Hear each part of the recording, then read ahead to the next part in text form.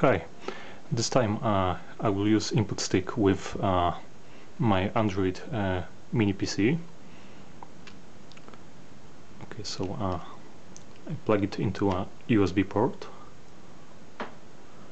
and now I will show you a very simple remote control application.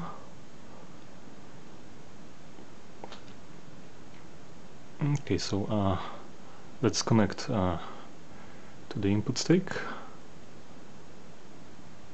and now Device Manager allows me to choose to which device I want to connect at this time. So it's this one. Okay,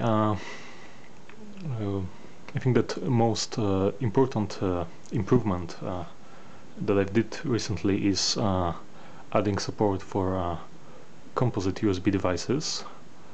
What basically means that I can use InputStick as many different USB devices at the same time.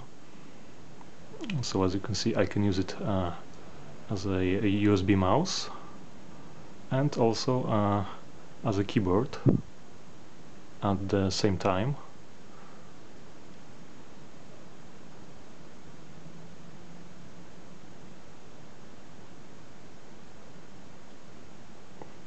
Also the keyboard has additional multimedia keys that I can use, for example, for system volume control.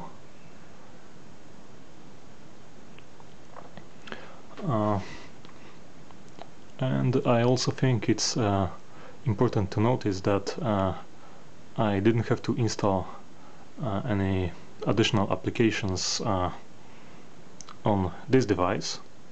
It's just enough to plug InputStick into a USB port and run an application on my smartphone, which now can act as a remote mouse and keyboard. So, thank you for watching my video.